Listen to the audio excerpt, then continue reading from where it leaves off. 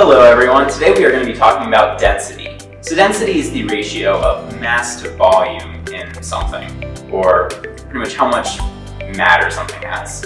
So to demonstrate that, we're going to do a really cool experiment. So on our left side over here, we're going to add some blue food coloring. This is just going to be our fresh water. Alright, give that a little stir. And then on our right side, we're going to have some salt water.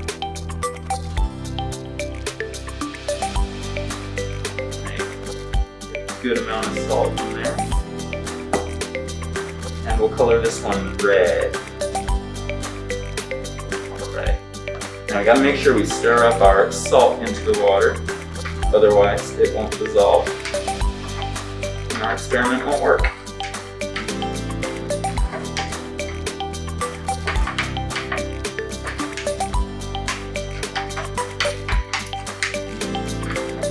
A little spill there. That's alright. Science is messy. Alright. Now, what do you think at home is going to happen when I lift this barrier? Let's find out. Alright. So you can see that blue freshwater is moving over the top and that red saltwater is going underneath. So you can see that the saltwater is denser than the freshwater with all that salinity that's in it. Now let's do one last little experiment with this while we've got it all set up. So we're going to put the divider back in, but on this notch over here, it keeps it a little bit less. Now this has a mixture of the fresh and the salt water in it. We're going to add some green food coloring just to distinguish that. Give it a good mix. Get that all mixed up.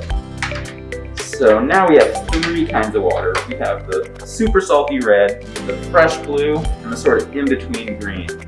Alright, let's find out. So you can see that green going across the middle now. Is that what you expected to happen?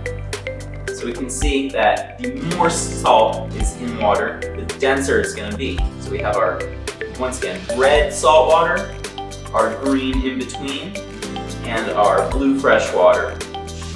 Thanks for joining us today, guys. Download instructions for this and other STEM at-home activities at smv.org/stayconnected.